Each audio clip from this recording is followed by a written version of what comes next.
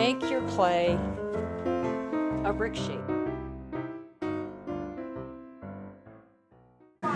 So typically you'll go to that sink and get a sponge and some water and just try to knock any dry clay particles off. So you get it sort of clean.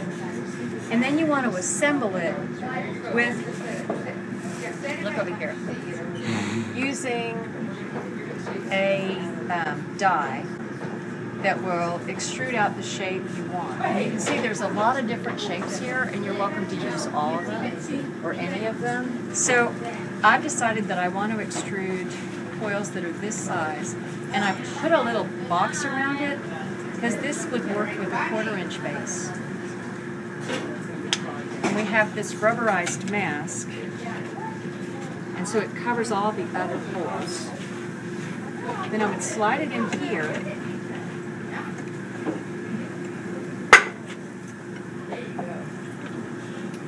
Magnets, Allen wrenches.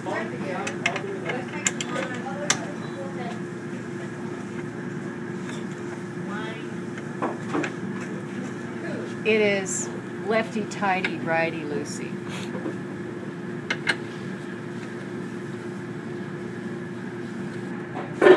It doesn't have to be tight like lug nuts.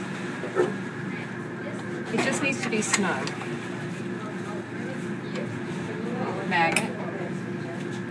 Hiding behind this shelving are bottles of WD-40. Now, it's not absolutely essential that you use WD-40. You can put your clay in here without WD-40. Your clay will stick and you'll have to really clean hard when you're done. But just a little blast of WD-40 there and a little blast inside, just a little bit, will make cleanup easier. Then you fit your clay inside.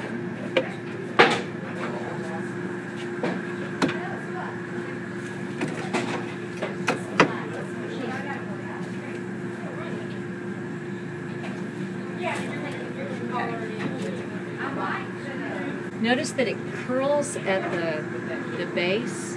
It always does this. It doesn't matter in our situation, but someday you might be making hollow coils, and that will be something to be aware of, that you're going to have a curved section at the front.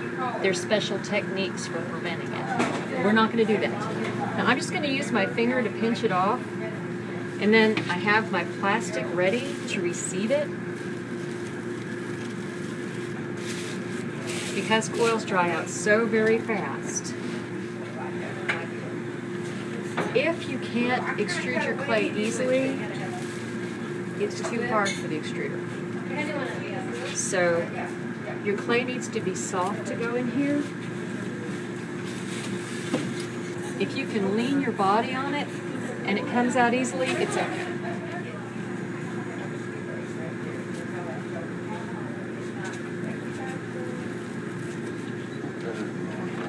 Okay, so I'm going to cover this up, and before I do anything else, get the coils out of the danger zone.